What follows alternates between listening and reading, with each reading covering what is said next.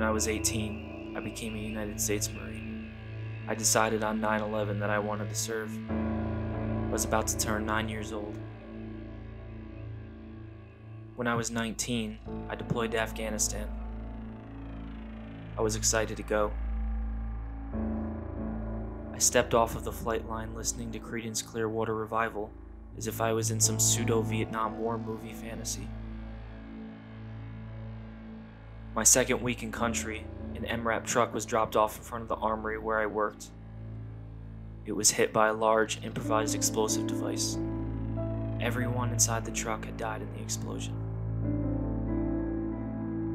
A few of us were curious and took a look inside. Though the bodies were removed, charred skin remains of those unfortunate few were still stuck to the seats, in a rough outline of where they sat in their final moments. Frozen poses. I was horrified. It was my wake-up call to reality that is war. A few months later, I was a 50 cal machine gunner on a truck convoy, protecting assets my battalion delivered to the infantry. As a gunner, I provided the protection for the nearby trucks in front and behind me. At one point, the truck in front of me had trouble with one of their tires and had to switch it out. So my truck pulled to its left to provide security during repairs.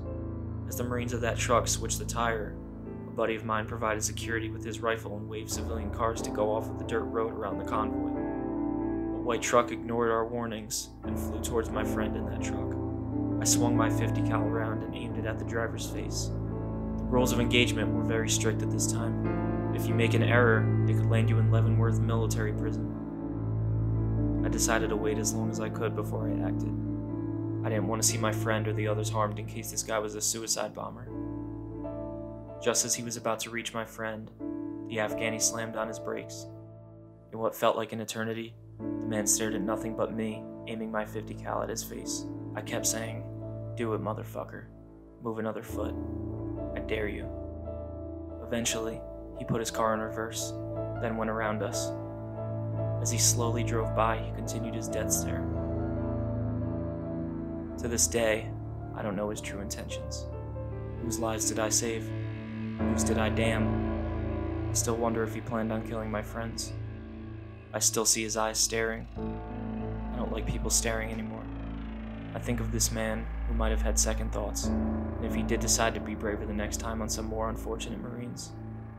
I will never know if I made the right decision to spare his life that day when I was 19 years old, but that decision has kept me thinking about it and this man since.